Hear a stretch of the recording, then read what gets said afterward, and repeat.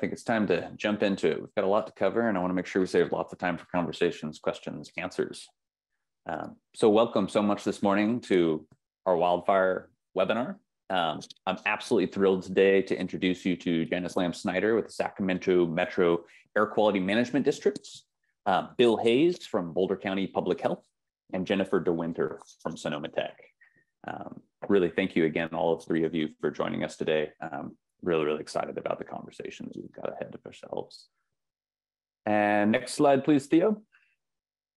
So for those of you that don't know me, my name is Sean O'Hara. I lead business development and partnerships with Clarity Movement. We have a quick agenda today, really a few introductory presentations from our fantastic panelists. And then we really wanted to save as much time as possible for discussions and Q&A. So again, please do submit questions through the Q&A box at the bottom.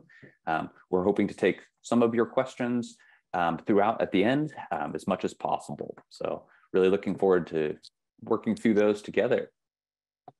So just jumping in, setting the stage for the conversation. A lot of this, I think, we're unfortunately very well familiar with. Over the last several years, we've seen increasing amounts and intensities of wildfire. This is a trend that is unfortunately on the rise, and go figure with climate, this is kind of what we anticipate. It's also, I think, as many of you are aware, and as we've seen some of the questions and comments from the registrants, this is not just a west coast of California or Northern California. This is smoke covering the country. It doesn't matter if you're in Texas, you can be affected by Alberta. It doesn't matter where you happen to be. We know that this is not limited to geographies that are traditionally associated with wildfire. Really seeing huge transboundary impacts of smoke these days. Next slide, please. Further, this is being exacerbated by climate once again. Unfortunately, here in the West Coast, well, unfortunately, while we're in the middle of a drought, this is not just correlating with drought. In fact, from the insurance perspectives and others, we unfortunately see that these mega fires and wildfires are correlating with rainfall, which is accelerating the growth of fuel loads, et cetera, and challenging forest management.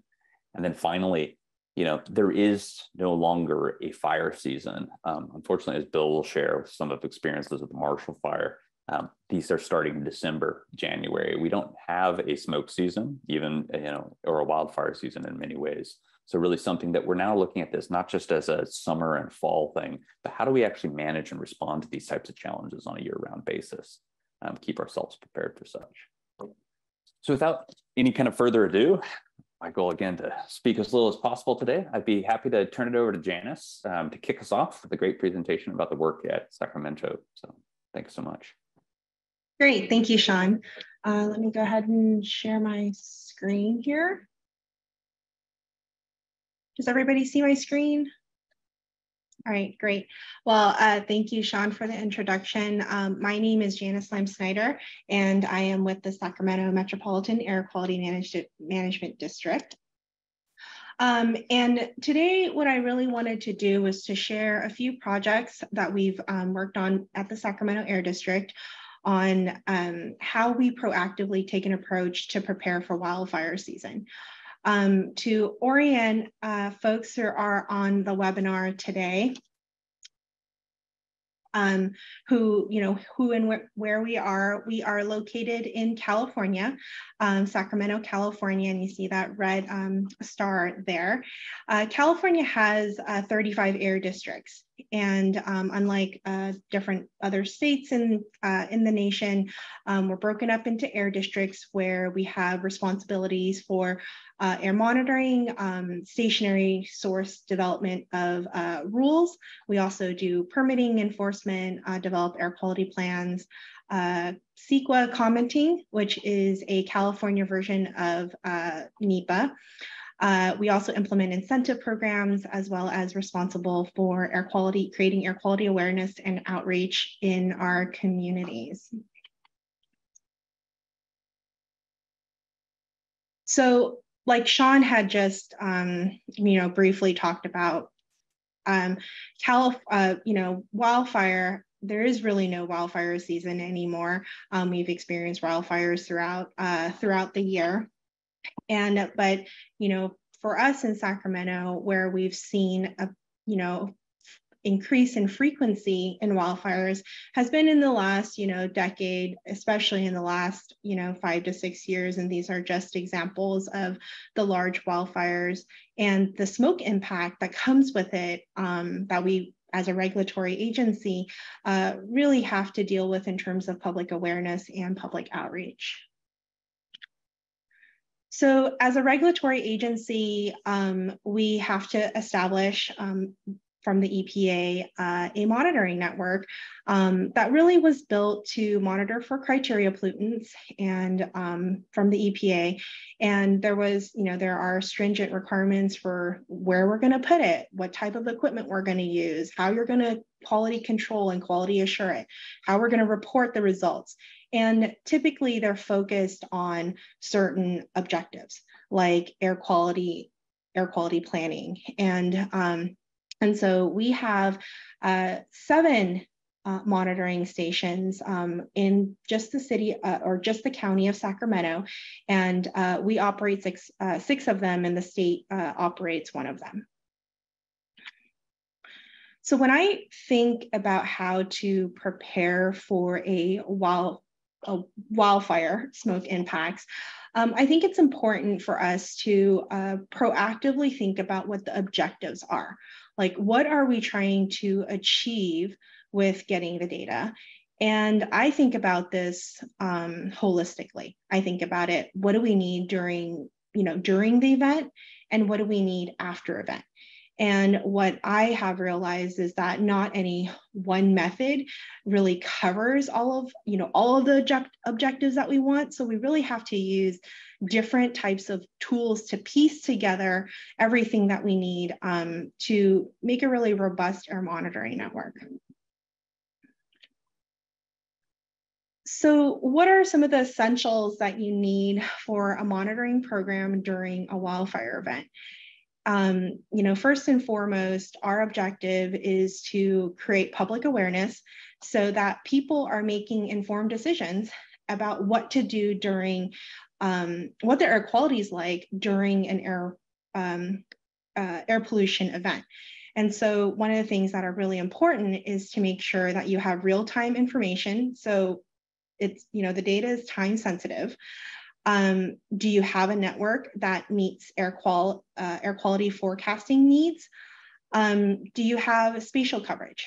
A lot of the public and the community is asking questions, and you saw, the map that I showed earlier where we had 6 monitoring stations, but people really want to know, what is the air quality in my neighborhood? What is it in my community? What is it in my child's school? What is it, what is the air quality like for my employees, our outdoor workers exposure? And, so it's important to ensure you have that spatial coverage to disseminate that information. And then one other important point is data access.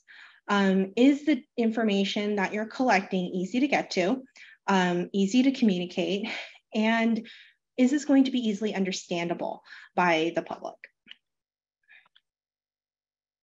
So in order to reduce public exposure to air pollution events, sensors have really come a long way, and they really do provide a level of local information that is tangible for the public.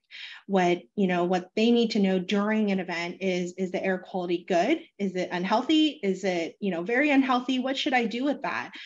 And that, a group of those can help supplement a regulatory network that, we also manage, and or some of the modeling information that that you'll also have. So I'll give an example of that in just the next slide. And then what I'm going to talk about is that data needs to be coupled with action. So a program is only half the program when you have the data, and the other half is what the community, what information the community will have so that they know what actions to take to protect themselves, to protect their family, their employees, and just, their community members in general. So the first project that I'm going to talk about that we launched in partnership with the city of Sacramento is we set up a program to distribute, originally it was 100 sensors within the city of Sacramento. And we really, because of the demand that we saw with the city, we were able to work that to distribute 200 of these sensors within the city. And on the map that you see, the outline is the city of Sacramento, where you see that it's mostly distributed. And we opened it up to residences, businesses. We worked with schools in the city of Sacramento, and we really prioritize high need areas. And so where you see the red areas are the higher need areas in Sacramento, in the north and the south, and within the city boundaries. And so now that we have the data, we need to couple that with the information to the public. And our air district has developed a few communication tools that we are actively promoting in the community on what community members could do. It's like, hey, what do you do during a wildfire smoke event? And there's 5 steps, right? Find out what your air quality is. Use this air quality chart, make your plan, communicate it.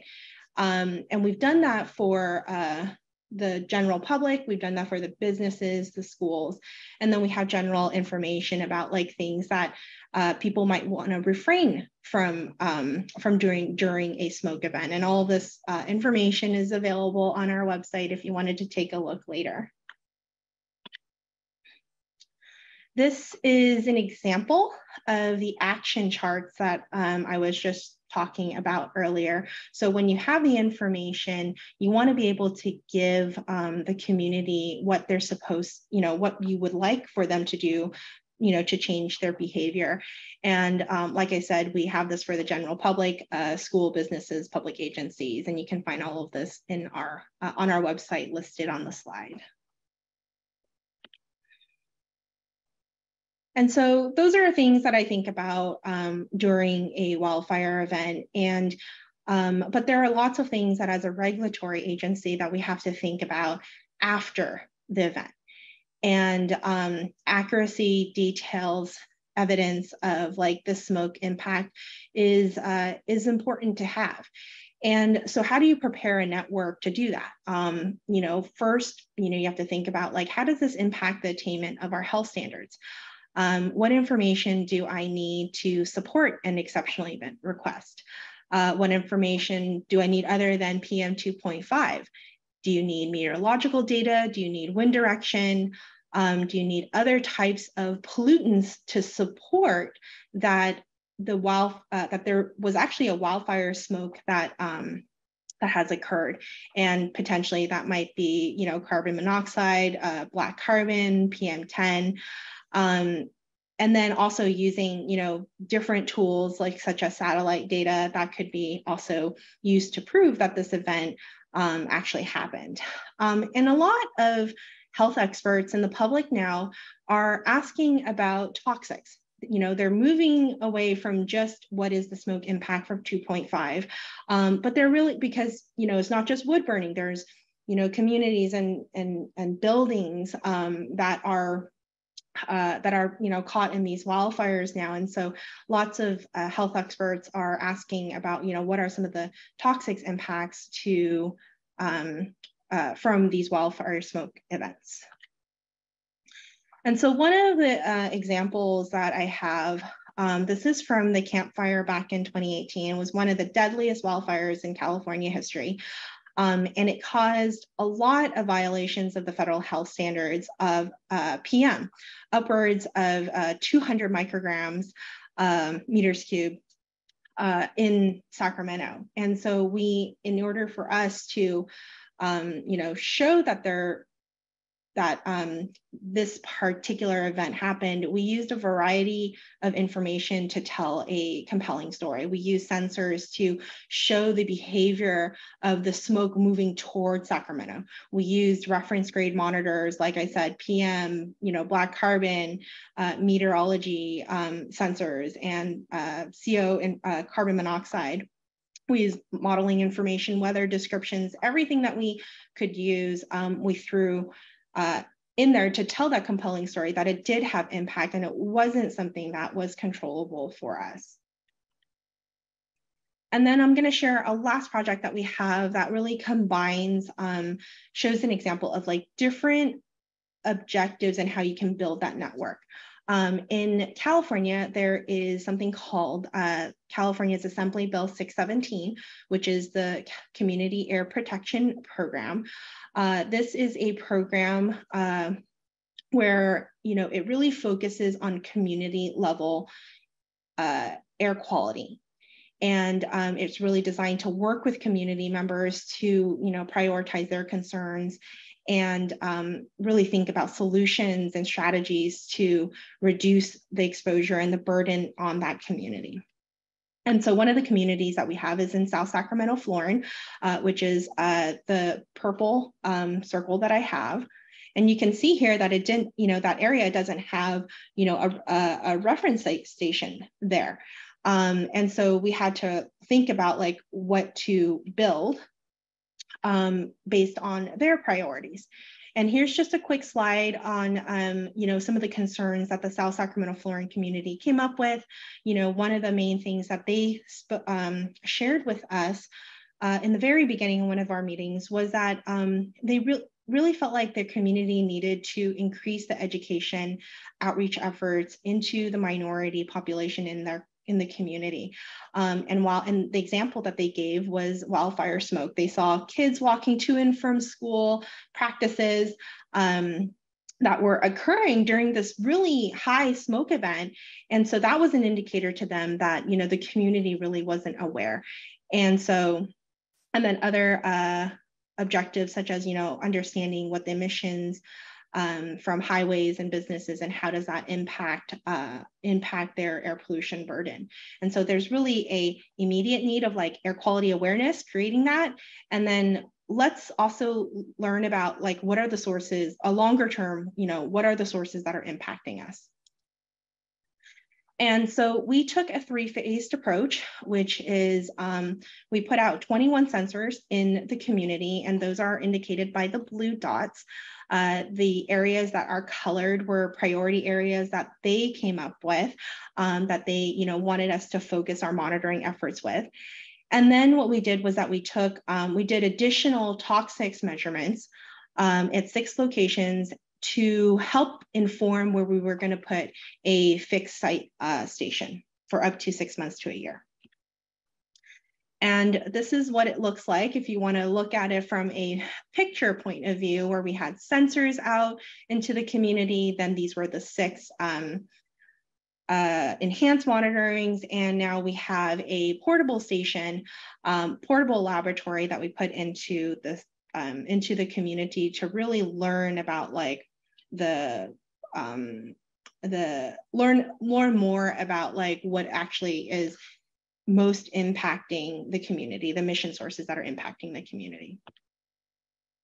And so the last, and I think what I'll leave us with in terms of building an air monitoring network is that we really need to use all of the tools that we have to build a network that can meet immediate needs, post needs, and not just focus on one, but use all of the tools that we can. So I think that's it. Here's my contact information if you have more if you have more questions, and I will pass it back to Sean. Janice, thank you so much. Wonderful presentation. Having even seen it a couple of times, and just something new sticks out every time, particularly communication in this case, that all the data in the world you can collect, if you're not communicating it to the public properly, you're not providing guidance, you can really be lost. Without any further ado, I would love to jump over to Bill Hayes with Boulder County to get another perspective. Unfortunately, some other challenges with wildfire affecting a different community, but also handled extremely, extremely well. So over to you, Bill, and thank you so much for joining us.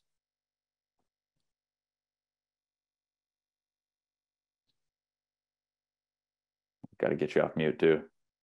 Yeah, I was furiously clicking the button and it wasn't happening. Thank you, Sean.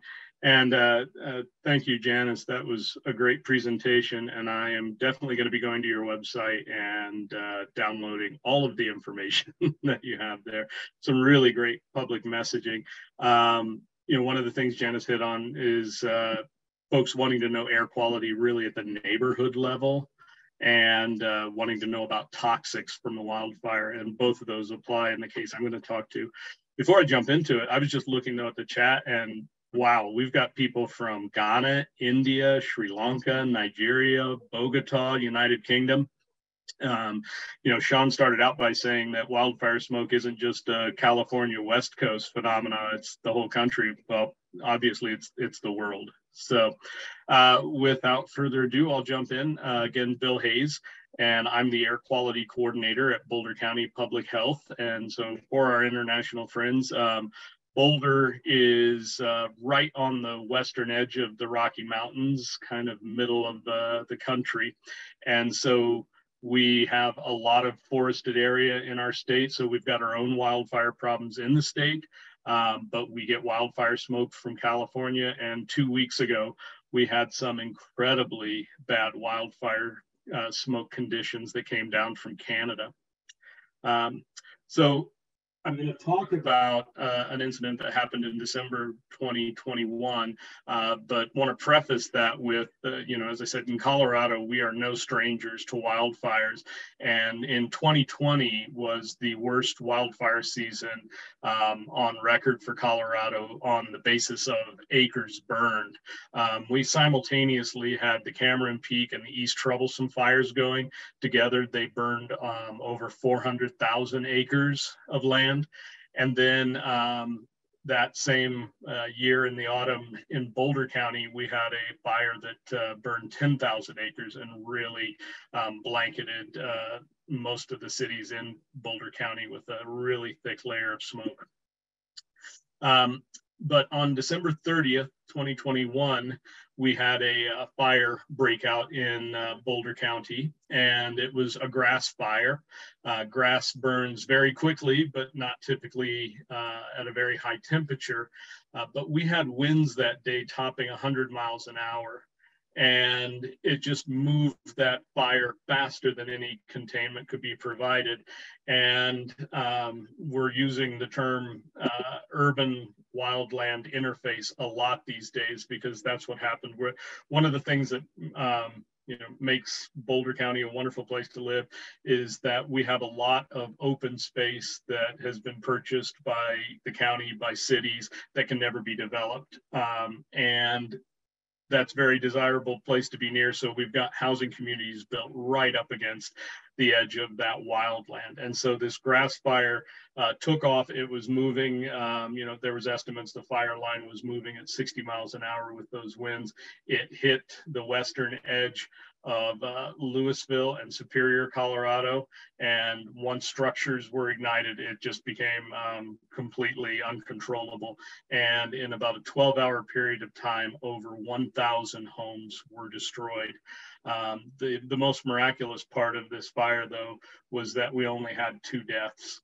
And then 24 hours later, the snow started coming down and extinguished the fire pretty quickly. And so because of that, even though 1,000 homes were destroyed, it was in an area with about 10,000 homes. So people were very anxious to get back into their homes just days after that fire went out. And the big question that everyone was asking is, what am I breathing? Is it safe? Because, you know, there were still smoldering ashes everywhere. There was, you know, smell of the burnt plastics, the other burnt synthetic materials.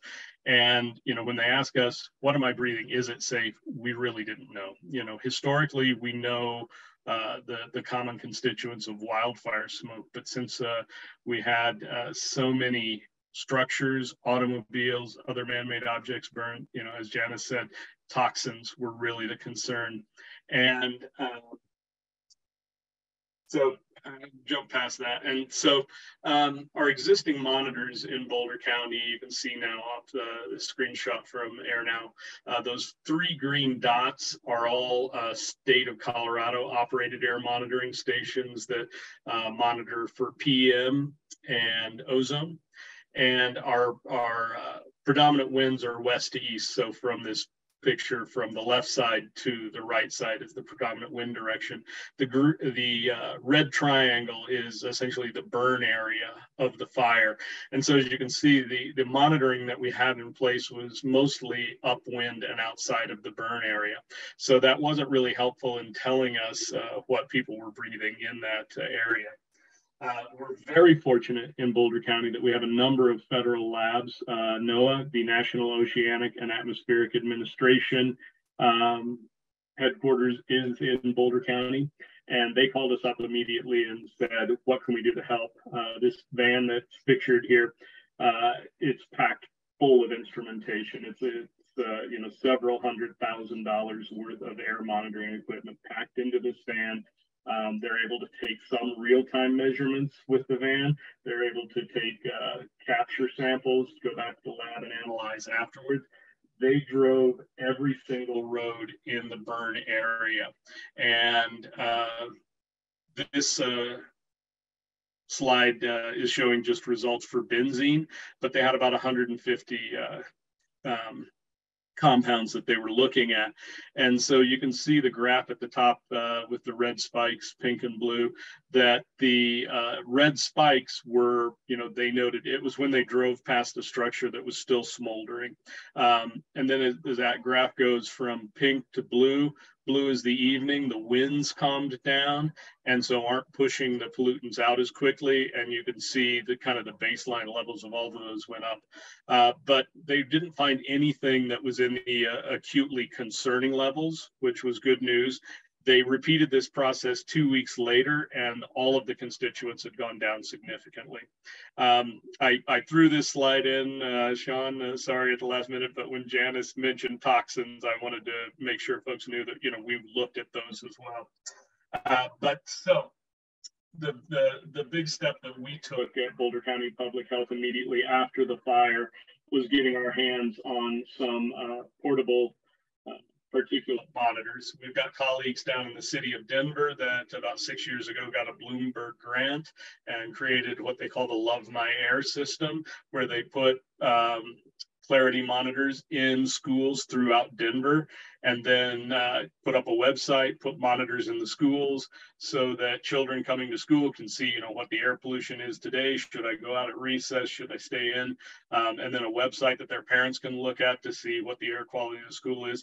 The program's won many awards. It's really well done. And so, you know, the day after the fire, called up Michael Ogletree, who was at Denver then, and said, Michael, do you have some spare monitors lying around? And they had 8 sitting in a closet in various states of operation. We Frankenstein 6 and got them out just days after the fire. So this slide, the inset at the bottom, shows the Clarity S-Node monitor. And no, I'm not a paid spokesman for Clarity, but I'm impressed with the product. And this is about the size of a loaf of bread. If you're not familiar with it, I think they weigh in about 2.5 pounds. Solar panels, roughly 8 by 10. And so they're very portable. You know, just a couple of zip ties attach this to the post. And because it's solar powered, I've been really impressed with the battery life on these monitors, and they transmit data via cellular network. That means we could put these monitors any place the sun shines and any place that you can make a cell call. So, you know, we put these throughout the community in places like this, playgrounds where people were going to be outside recreating and concerned, you know, about their health, and of course, particularly about their children's health. In the left-hand side of the screen is the internal dashboard that Clarity provides. And so, you know, I'm able to see where each one of my monitors is.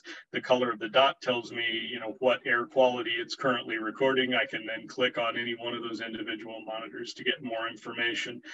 We ended up ordering additional monitors and had a total of 26 monitors in this burn area. And this burn area was about 6,000 acres. And so 22 monitors for an area that size is complete and absolute overkill. And that's exactly what we wanted, because, you know, we had a lot of people very nervous and we wanted to be able to provide them with information. And as Janice said, at neighborhood level. This also came into play when the debris and removal process began, because now we had heavy equipment going in, demolishing, hauling away debris from destroyed houses, while right next door to that house was an intact house where someone was living. It was really amazing when you looked at how this fire jumped. We hear this with tornadoes all the time, but the fire, because it was mostly spread by embers blowing, that some houses the embers landed on, they had a new roof, it didn't burn, the next house completely to the ground. So you had people living very close to the debris removal activities. So knowing at that street level what the air quality was really helped us assure that people weren't being overly adversely impacted by the health effects of the fire. You know, there's no way that we could tell anyone that they were 100% safe, but this, you know, told us enough to know if we should be telling people to stay out of the area or not. So the Love My Air platform that Denver created, as I said, they had an existing website, and we were able to just add a page to their website. They allowed us to put our own Marshall Fire and Boulder County Public Health logos on it. So these green dots are all of the monitors that we put in the burn area. We put 8 of those monitors on schools in the burn area, because we have a lot of children that go to school in the burn area but live outside of the burn area, and so parents wanted to know if it was safe to send their children to those schools. Our funding has recently run out, and we've removed all of our monitors from the burn area, Boulder County Public Health, but we've worked with the Boulder Valley School District to maintain 8 monitors in the burn area on those schools. And again, that's more than adequate coverage. So I'm really glad that, you know, we're not just walking away and having no data. But now that the debris removal process is completely finished, our concerns are much lower. And so we're scaling back, and we're not going to have as many clarity monitors, but they've really proven their use. And so we're going to be redeploying them in other parts of the county. We're going to be putting them in low-income neighborhoods, manufactured home communities, to make sure that those areas aren't being disproportionately impacted with poor air quality. We have a large cement plant that has a lot of concerns that we're going to be putting monitors around that. We're also looking in Boulder County and the Front Range of Colorado. We have very high ozone levels, and so I've got 4 brand new on the way air monitors coming from Clarity with ozone sensors, and we're going to be able to look at how the ozone transports from Boulder, which is more or less the plains, up the foothills and into the mountains. So this is just one more slide of that website, that if you clicked on any one of those monitors, it would tell you what it's currently reading and give you advice. This was a good day, so go outside and play.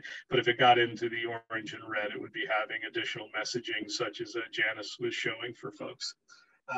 One of the things I really liked about it was the ability to send alerts.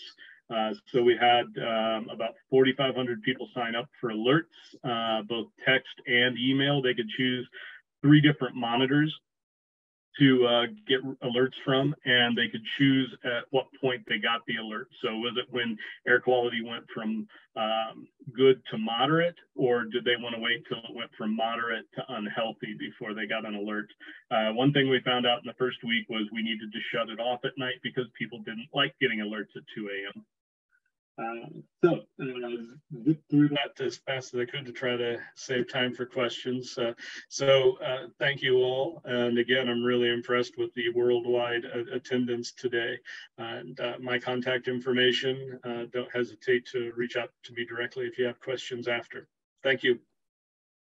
Wonderful. Thank you so much, Bill. I mean, again, powerful presentation. And it is such a miracle after that fire that only 2 lives were lost. I just, you know, again, quite a blessing. And, you know, sad as it is, it's still just very fortunate in so many ways. All right. Well, moving in a slight sidestep from the perspectives of kind of communities and cities and government agencies, I'm very pleased to welcome Jennifer DeWinter, our partners at Sonoma Technology, to introduce one of the additional tools. Kind of as Bill and Janice both suggested, air quality management, I often compare it to an orchestra. It's a bunch of instruments working together in huge amounts of human coordination that make these things successful. So really excited for Jennifer to introduce some of the new innovative tools and technologies that they're working on at Sonoma Tech. So over to you, Jennifer. Great, thanks, Sean. And Bill, could I ask you to stop your share and then I'll take over there?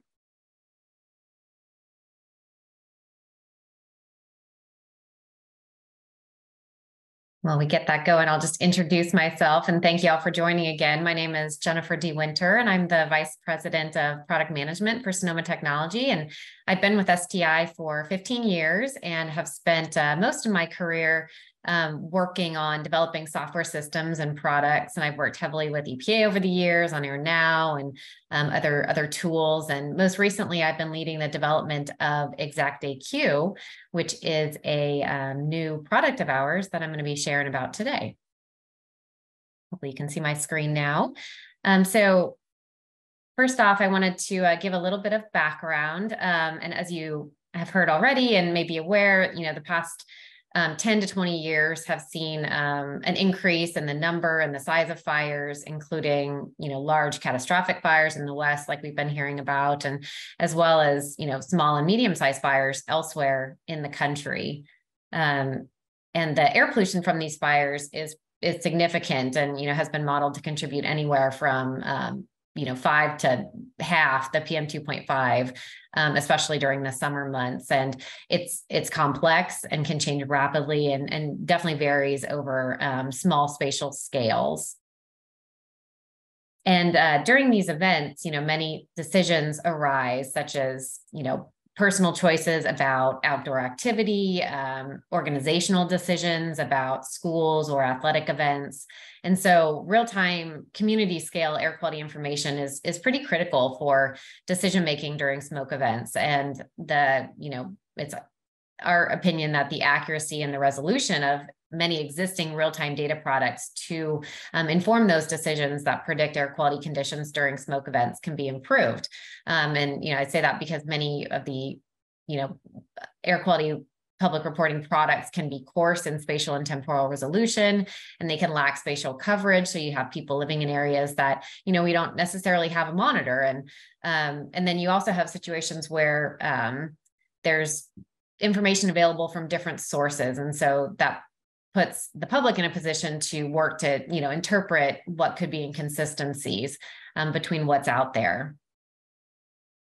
And so, in response to that, Sonoma Technology has been working to develop a new product called ExactAQ, which provides an information service for high resolution, accurate estimates of historical, current, and forecast air quality.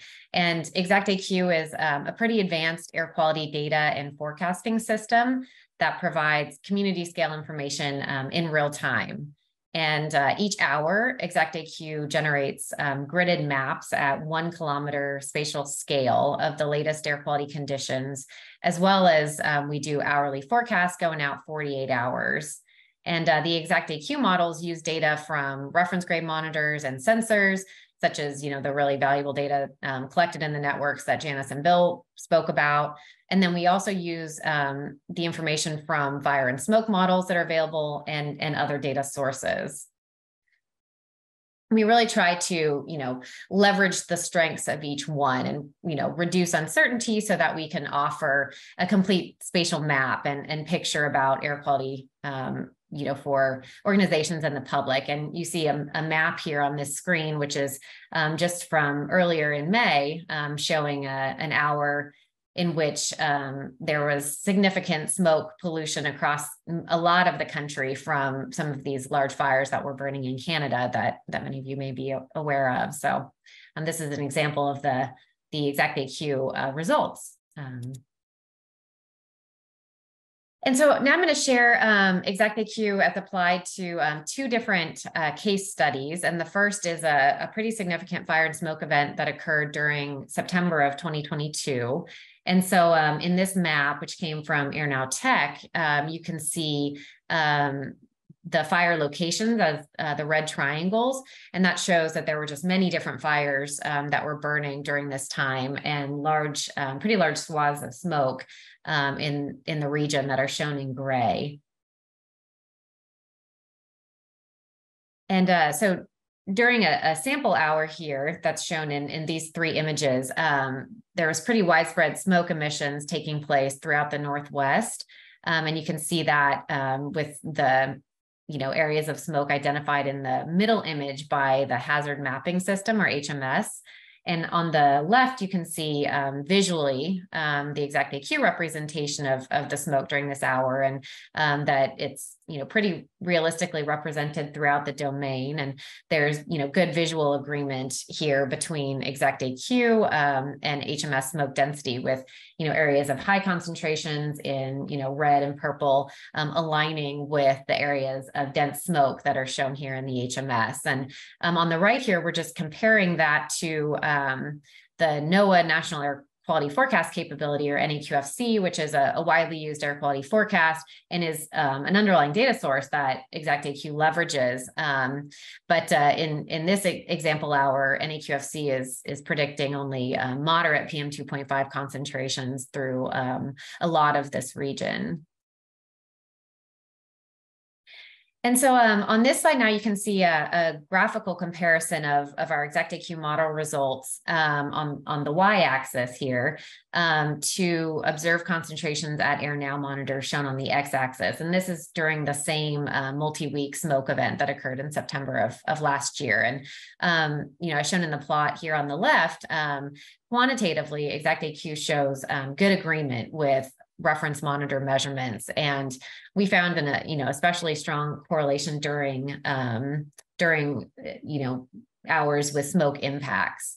And overall, the error in ExactAQ was reduced by about 10 micrograms as compared to NAQFC and its correlation to the AirNow reference stations. And okay, I'm gonna switch gears a little bit now and show a second application of ExactAQ, which is actually during a controlled burn that occurred in Monterey County, California, over a 2-day period last October.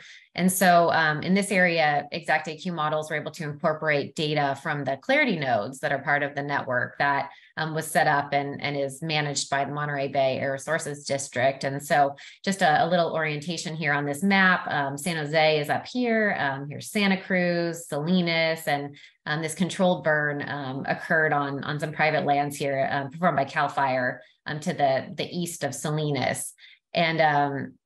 And then you can see the Clarity nodes shown as triangles, and a number of them were situated along Highway 101 here in the cities that are found along this major freeway, and the Monterey Bay district cited these to complement the rest of their monitoring network, but to make sure that they did have some monitoring in these places that don't have other monitors available.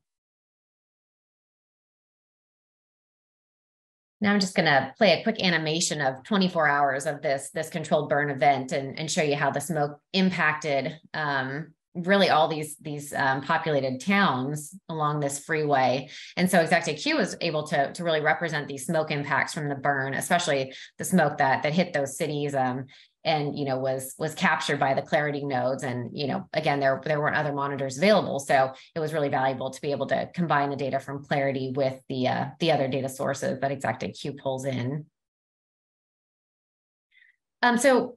ExactAQ is available in a couple of different ways. We have a dashboard with an interactive map where you can view all the latest model results and forecasts and underlying data sources. We also have an API and other mapping services to plug in ExactAQ maps to existing websites, since, as we've heard, getting information to the public during these events is really critical. And so we're trying to make, that really accessible for you to, kind of seamlessly integrate a map like ExactAQ.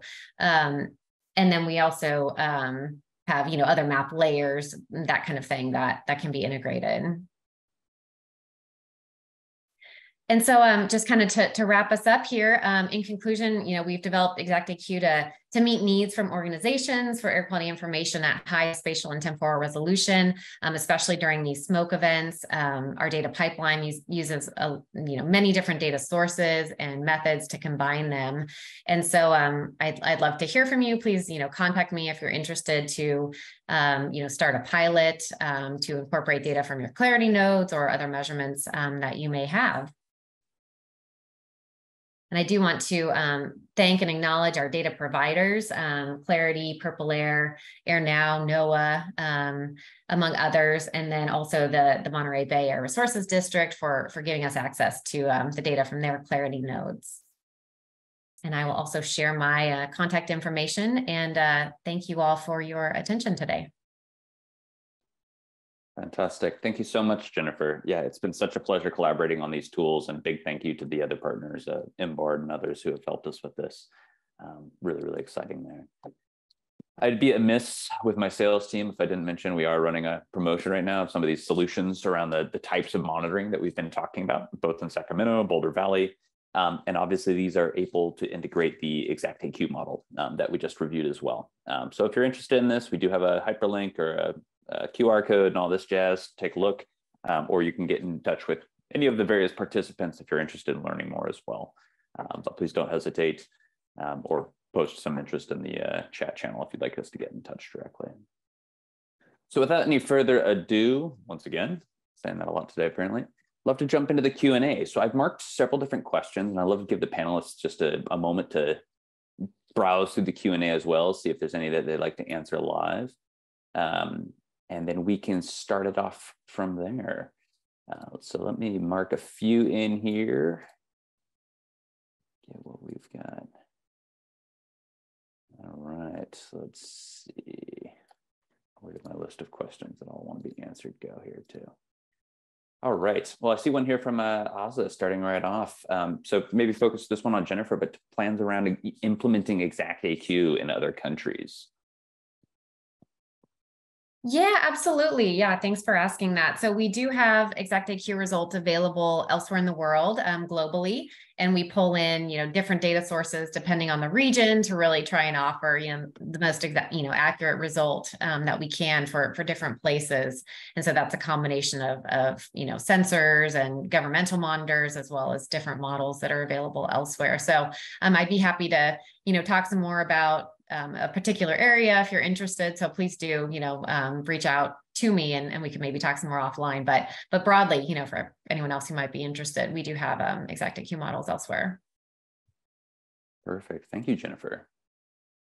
All right. I have a question here from Teresa Vera talking, can low-cost sensors be used as a preventative tool to allow quick answers in remote areas? And I'd love to just punt this over, I think, to maybe Bill and Janice for kind of their experiences and maybe the caveats around how to best use LCS in remote areas.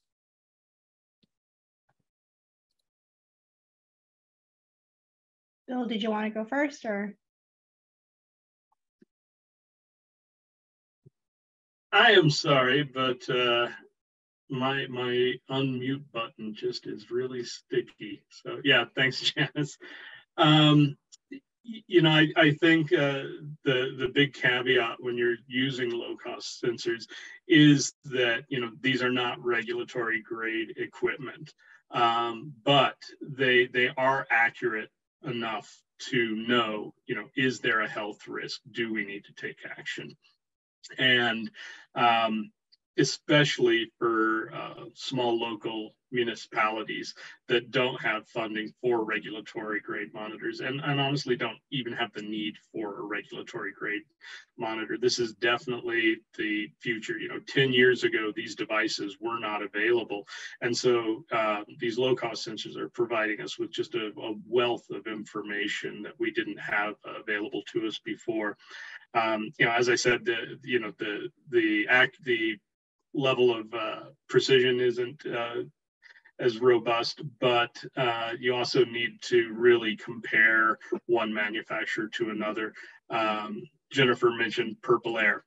They have their uses, they have their places, but it's a completely different product than Clarity. So you really need to understand the benefits and the limitations of each different companies' monitors before you just jump in and put all your eggs in one basket. And we're looking at getting monitors from as many different manufacturers as possible so that we can test them and compare them and really figure out which ones are appropriate for what use. And I think for us, we also co-locate them with these reference grade monitors so that, we're able to tell how well they perform, whether or not they have biases.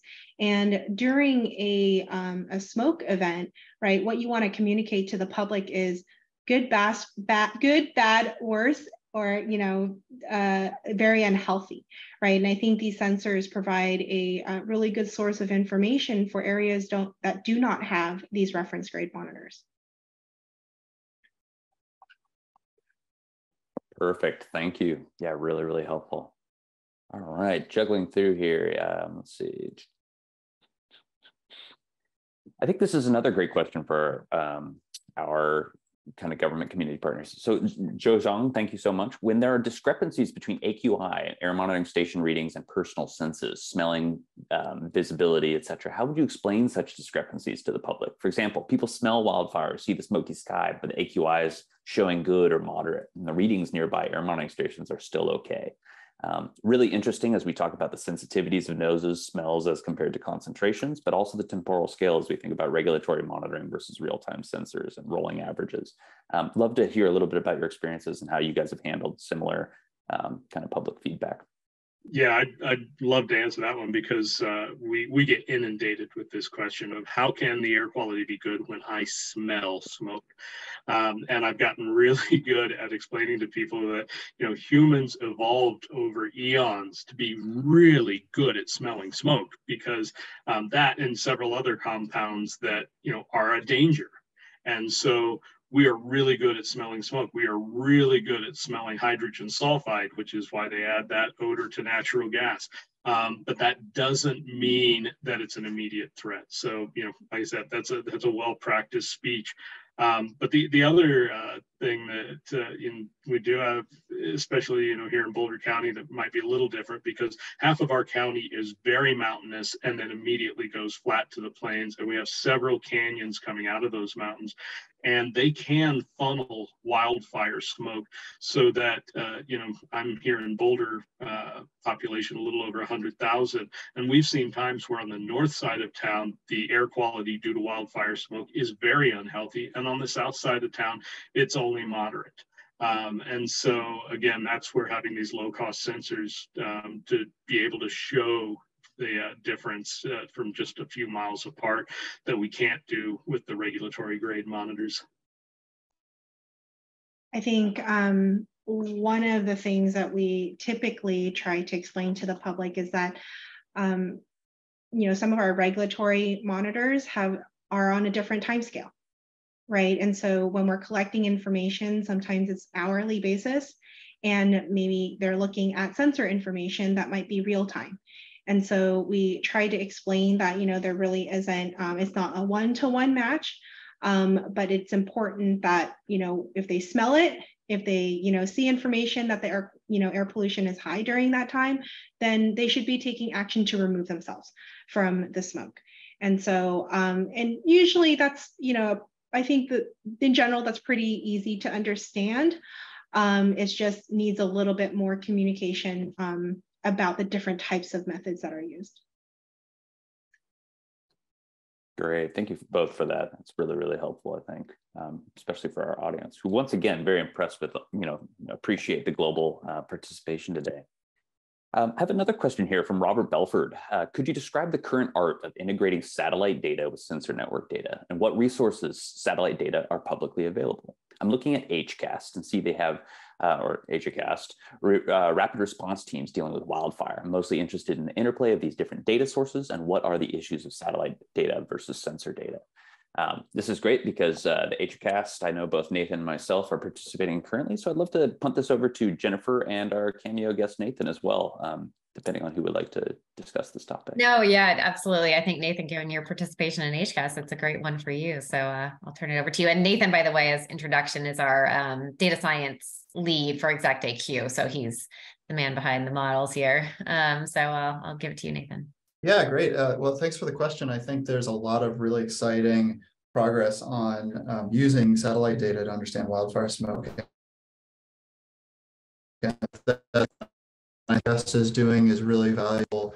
There's a product called the NOAA Hazard Mapping System, smoke polygons, that's derived from satellite data. I think Jennifer shared that in the slide she had pointed out before. And I think there's a lot of exciting directions seeing work here. HACAS is actively working on it, as are other researchers. I'm also working on a separate project with NASA funding to look at how satellite data can support air quality forecasting. There's a lot of directions there. There's some challenges that we're continuing to work through. Cloud cover is one, understanding where in the vertical column the pollution that you can observe from satellite. There's strengths and weaknesses, and I think this kind of goes back to what all the presenters have shared here, is that there's strengths and weaknesses to every one of the data sets that we have, and the best solution, I think, is the one that uses all the tools in the toolbox. So I think there's some really, really exciting stuff going on. Thanks for the great question.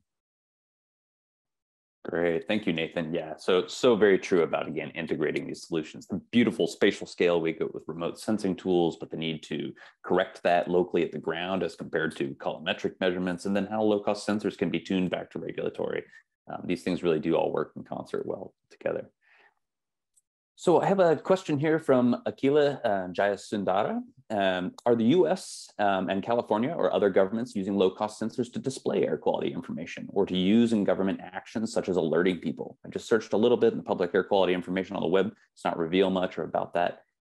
So in long and short, I would say yes, a number of agencies such as Sacramento and MBARD. The US EPA has a current pilot going with the US Forest Service called the Fire and Smoke Map. So we are seeing non-regulatory applications of sensor data in a variety of different formats. I wouldn't say there's a standard approach to this, and it's actually really interesting as we're all kind of learning how to best suit the public's need around communications in this space. But it's something I would encourage you to contact us or other participants here. Lots of different varied experiences, and I think it's an exciting time in the industry as we all share and connect on those. All right, glancing through here, do my panelists see any questions they're particularly burning to answer? If so, please jump in and speak up. I'm conscious of where we are at with time. I'm happy to run a little over, but want to respect people's schedules as much as possible. Please raise a hand if you see anything that you're super excited about answering. I know we've been getting quite a few of these here.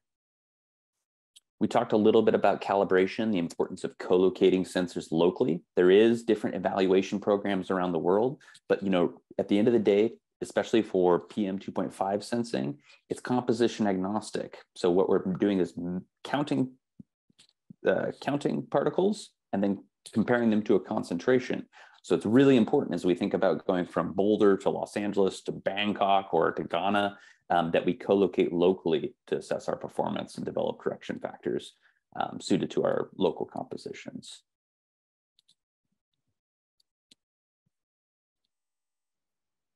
All right, I see one more maybe question here relevant to our wildfire piece from Eduardo. So experience about using the low-cost instruments as an early alert system for detecting wildfires.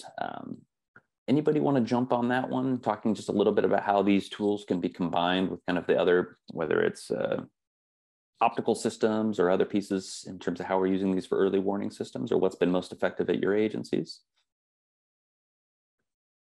I think we've used these low-cost instruments a lot for doing like forecasting. And so, we're able to kind of track how the smoke is moving, and potentially coupled with like meteorological information, we're able to, kind of predict a little bit like, what is it going to be like in the next, 10 hours, right? Or is it, and in addition to, some of the other modeling that we use. So we use that to, ensure that, we have on the ground information that's coupled with modeling, right? Because there's errors in, both of them. And with both, I think it gives us a pretty good information. Fantastic. Yeah, I really have to say the forecasts, I say, is so incredibly important for operational and behavioral. I have data, but what do I do? What do I do tomorrow? How do we plan around these things? All right. Well, I apologize to our attendees. We have dozens of questions that I probably can't answer all of with our panelists with the amount of time we have today. The good part is that we have contact information available. I did want to send a humongous thank you once again to Janice, Bill, Jennifer, as well as Nathan for joining us today. Really, really hugely appreciate your participation and presentations, sharing your experiences. And a thank you to all the attendees we have. So we are going to be recording this, or it is recorded at this point, hopefully, and we'll be circulating this sometime early next week. But in the meantime, just want to thank you all very much. Please don't hesitate to get in contact with any of us if you have additional questions, and very much looking forward to continue conversation together soon. Until then, wishing everyone a happy Thursday, and thanks again.